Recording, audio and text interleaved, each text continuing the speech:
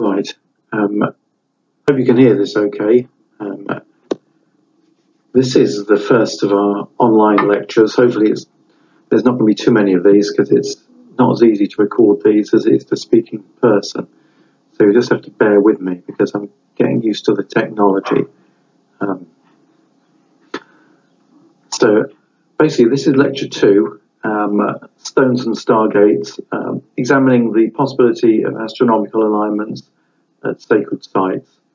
So we'll be looking at starting off with Stonehenge, and examining the idea that these ancient sites in Britain in the Neolithic and Bronze Age were aligned on the heavenly bodies, not just the sun, as was kind of the old idea, but also on the stars. So I'm going to split this into 8 parts, so it's easier to upload. First part, let's click on the next slide. I'm going to give you a brief introduction. It says introduction archaeoastronomy, but really it's just going to be an introduction to the lectures and to the ideas surrounding Stonehenge. In the second section, each of these is going to be about 15 minutes. We're going to look at the mechanics of the sky.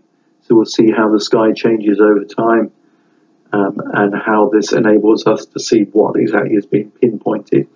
There's a whole kind of different set of processes going on which dictate the alignments of sites. So you have a whole set surrounding the sun and the moon, and then the stars, which move at a completely different rate to a completely different cycle, which is really important in dating some of the sites. So that's going to be a bit of a sort of scientific attempt at explanation of archaeoastronomy. Then I'll look at the earliest evidence of archaeoastronomy in prehistoric Britain. This is the megalithic tombs dating from about 4000 to 2000 BC. Then we'll look at specific examples of other sites which show alignments on the sun, on the moon and the stars, mainly Newgrange in Ireland and Callanish on the Isle of Lewis in the Hebrides, before turning to Stonehenge. And then we'll question whether the normal proposed alignment of Stonehenge on the midsummer sun is valid, or whether there's other explanations which hold more water. Then I will look at a program called Stellarium. This is the one I used during my PhD to try and work out exactly what the sites were aligned on. So that's going to be a kind of tutorial in how to use these sites. And I will argue that what these programs show us is that the midsummer sun isn't the focus of these monuments at all. So then we'll look at what is the most probable alignments in the henges and other circular monuments of the Neolithic and Bronze Age, and these are the stars of Crux and the stars of Cassiopeia, which together are found in the Milky Way, which then suggests in the last part the start of an attempt to piece together the lost mythology, the religion behind the building of these sites.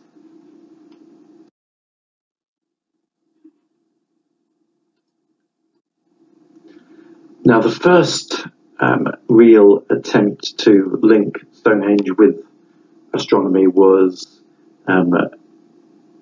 came from the mind of an antiquarian called William Stukeley, who was writing in the 17th century and 18th century. He was convinced that Stonehenge was actually pre-Roman, and before this date it was presumed that it was a Dark Age or a Roman piece of engineering. He was the first to suggest that it was prehistoric. He had the wrong dates. He didn't go back far enough, and we'll see that actually knowing the precise date is crucial when you're looking at archaeoastronomy, because obviously the stars change over time.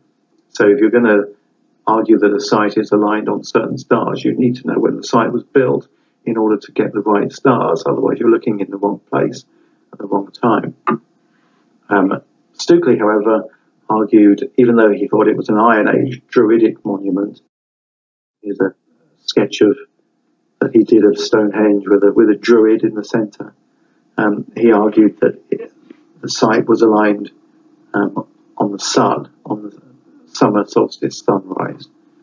Now, for the solstices, and we'll talk about this later, there isn't that much of a change over time in the rising and setting positions of the sun and moon. So a site which has been aligned on the solstices is more or less going to still be aligned on the solstices today. So it's different with stars. Certain sites which are aligned with constellations, say in 2000 BC, won't align on those constellations today. But with solstices, there isn't that room for error. The sun is rising and setting in roughly the same place as it did thousands of years ago. So even though Stukely didn't know the real date of Stonehenge, his suggestion that it was aligned on the solstices is actually does hold water, even though, as we'll see, he probably had the wrong solstice.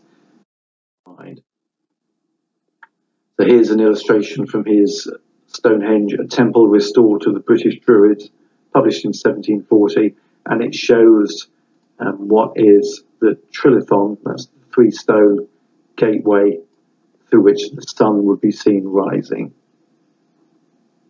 So his idea is that it's a temple to the sun, and it acts as a calendar, more or less. So here we can see a plan of Stonehenge. I will go into Stonehenge in greater detail later, but this is the main alignment of the site here. You have to forgive the lack of straight lines. But basically, it's a northeast alignment, which is the point in the sky where the midsummer sun rises. This is the most northerly point the sun rises during the year, which is why the days are longer at that point of year. Now the question is, are you supposed to be in the circle looking out towards the sunrise, or is there another orientation? Are you supposed to be looking the other way from either the circle or the avenue towards what is the midwinter sunset? That's the question. We will look at it in slight detail later, but really we're going to be looking at the stars in this lecture. But to kind of get ahead of myself, most archaeologists now think that the alignment of Stonehenge is to the midwinter sunset rather than the midsummer sunrise. So all those people gathered at Stonehenge in the summer, although not this year obviously, are there at the wrong time of year. But then it's probably nicer camping out there in the summer than in the middle of the winter, especially with our climate when you're not likely to actually see the sunrise because it's wet and cloudy. Now, this is a diagram of the rising and setting points of the sun and moon. Now, this is quite an important slide. I'll be using this, or at least referring to it quite a bit during this lecture. And you can see that the rising, here's the rising point of the solstice, the summer solstice. That's the most northerly rising point, and it will set again at its most northerly point, sort of on the western horizon there. Now, the opposite on the equinoxes, which means equal night, the sun rises directly east and sets directly west. And in the winter, the sun rises at its most southerly point, which is down here. That's the direction of midwinter sunrise, and sets at its most southerly, southwesterly point. So that's down here. And in between, let's fill this in, kind of, the sun is rising at these points. So the sun only rises in these sections of the sky, forming a kind of bow tie or butterfly shape. So any sites that have their entrances kind of outside of this location, let's say kind of an entrance down here or one up here, isn't pointing at the sun. It's not oriented on the sun. It's only when you have these eastern and western areas that the sun is being referenced. Now, as for the moon rises and sets slightly outside of the sun, the area limited by the sun. But again, the moon can rise and set anywhere within kind of this same bow tie or butterfly. And anything outside that, to the north or south, is not going to be aligned on either the sun or the moon. So we have to look for other explanations of why a site might have its entrances or passage aligned to those other directions. Now, Stonehenge isn't alone. We know that there are a number of sites around the world which have solstitial alignment, such as temples of Malta, and also the throne room at Knossos in Crete, where the throne itself is aligned to the midwinter sun, and the lustral basin on the opposite side of the throne room aligned to the midsummer sunrise. So there is this. We do know that there are sites which have this midsummer and midwinter alignment. So Stonehenge isn't alone.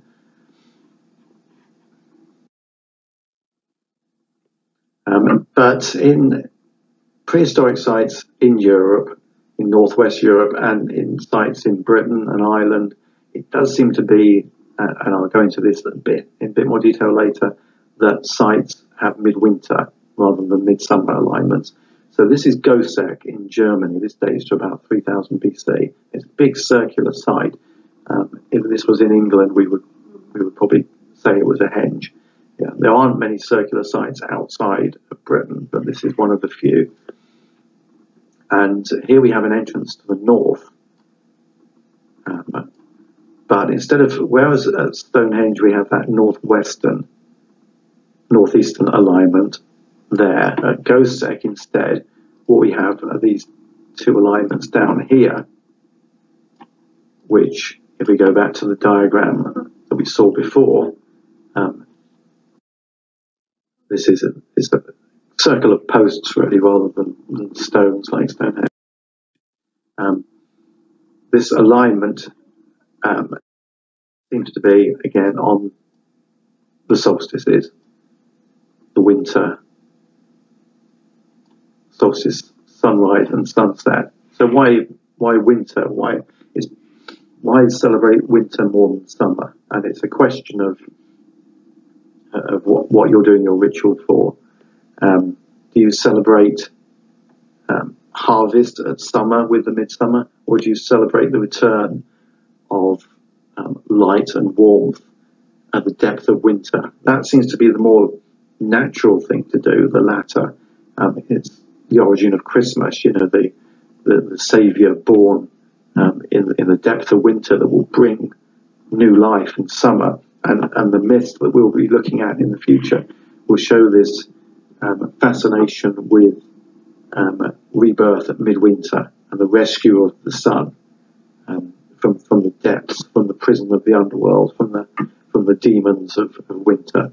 And because that's present in the mythology, it makes sense that this is why we see it in the ritual sites as well, and that Stonehenge, in fact, again, is to be seen as a midwinter site rather than a midsummer. Now, the idea that there was more to these sites than just a solar orientation was really championed in the post-war period by figures like Gerald Hawkins, Alexander Thom. Alexander Thom was very much into lunar orientations. He looked at a number of stone circles looking at orientations on the rising and setting point of the full moon, for instance. But in recent years, we've started to look at stars as a possible orientation for these sites. And it's only become possible since we've properly dated the sites. It's only since sort of the 70s that we've realised that Stonehenge wasn't, early Iron Age or late Bronze Age. We now know that it dates to about 3,100 BC. This is the Neolithic period. And it's only since we know that we can really use these astronomy programs that I'll talk about later to reconstruct the ancient sky and really see what the sites are being aligned to. Now, the idea that stars are used in the alignment of ancient sites isn't a new idea.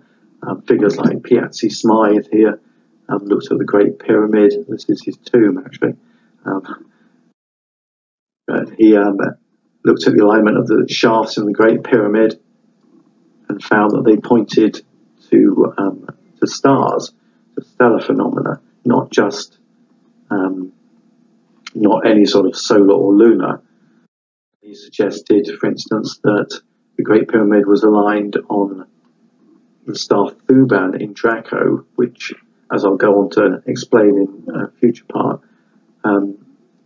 was the pole star in 2500 BC when the pyramid was built. This shows how much the stars change, because obviously the pole star now is Polaris in Ursa Minor, but in the time that the pyramids were built, it was Thuban in Draco, the dragon.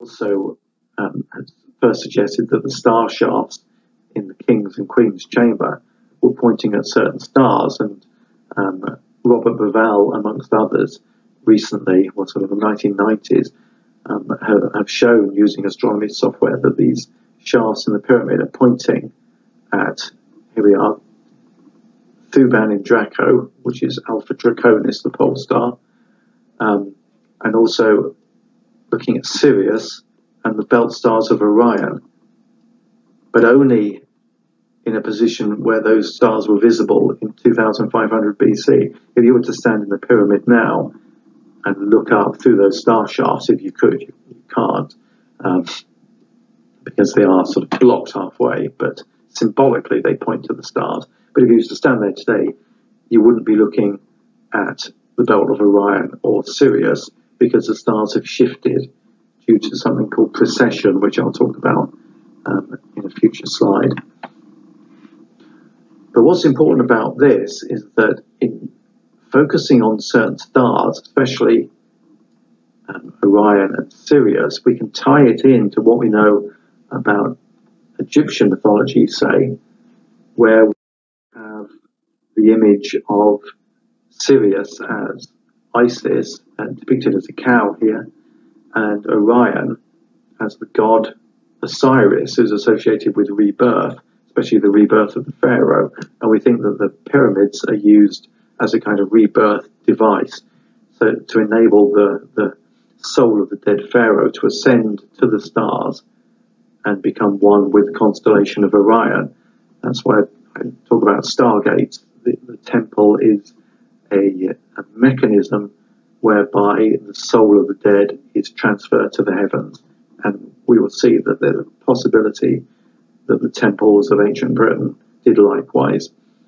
So in this lecture, we'll be looking at what the sites were possibly looking at, and then seeing whether this suggests the start of a mythology that we can try and rebuild.